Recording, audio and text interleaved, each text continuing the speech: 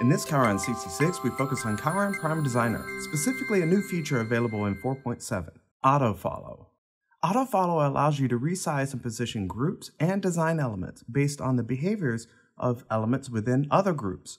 In this example, I will set the X position of the group of stats next to the width of the player's name.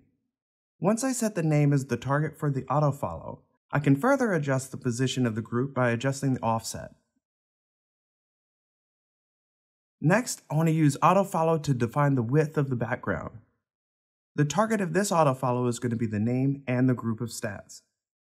Once that's defined, I can adjust it more by adding padding. Now it looks just right.